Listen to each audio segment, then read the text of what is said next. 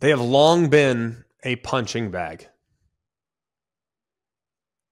for a long, long time. But guess what? They're not this year, guys. They're not. The ACC is really good.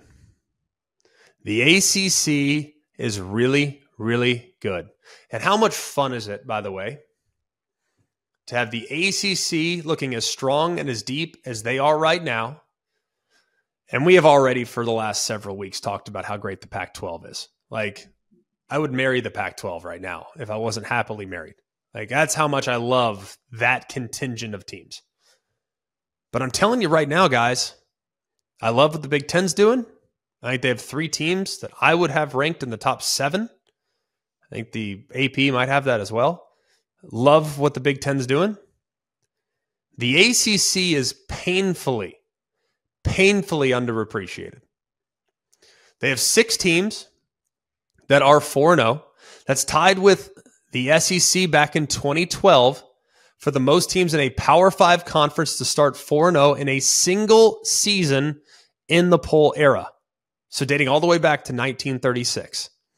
Duke and North Carolina are 4-0 for the first time, or the 4th time ever in the same season. The other instances where, who doesn't remember these? 1935, 1936, and 1971. Duke and North Carolina are legit. And now Duke, they're hosting College Game Day for the very first time. They deserve it, by the way. They're really good. You also think about, too, some of the other teams. Syracuse, big opportunity to prove it this week. Big opportunity. They got Clemson coming to their place. I think Syracuse is really good. And Syracuse, by the way, has played Clemson well in the past.